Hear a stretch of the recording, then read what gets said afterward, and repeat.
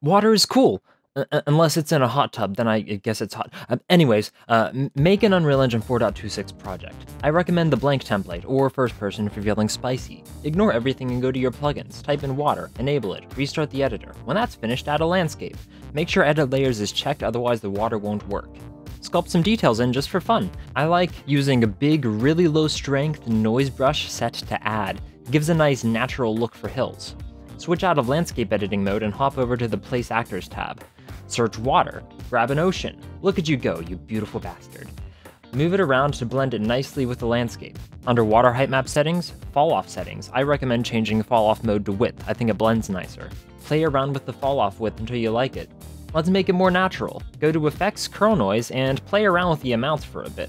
I like to use low values for their strength and one high frequency with one low frequency. That way you get a nice distribution of detail and shape. Your island still looks kind of like a square. Grab the spline points and shape it. Hold Alt and move to duplicate a spline point. This actually works for most stuff on the engine, not just splines. See how there are waves? What if the waves were crazy? Go to the Waves section, expand the tabs. See the Waves asset there? You can make your own. Make a new folder, Custom Waves. Click the spyglass next to the Gershner Waves Ocean asset. This will navigate you to where it is in the plugin files. Drag it to your Custom Waves folder, and choose Copy Here. Rename it to Custom Ocean Waves to avoid confusion. Apply it to your ocean. Open it up. There's a ton of stuff in here. Literally just have fun with it for a while, and remember that you can always click the little yellow arrow to return a value to its default. Also in the Waves section, Wave Attenuation Water Depth will adjust how far from the shoreline the waves start. Technically, it's how deep the water has to be for there to be waves, but practically speaking, it means the same thing. This isn't a materials tutorial, but just know that you can change these materials out for your own, and it's really cool.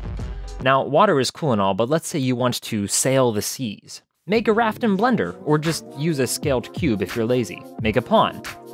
Add a static mesh component. Drag it onto the default scene root so that the static mesh component is the parent object.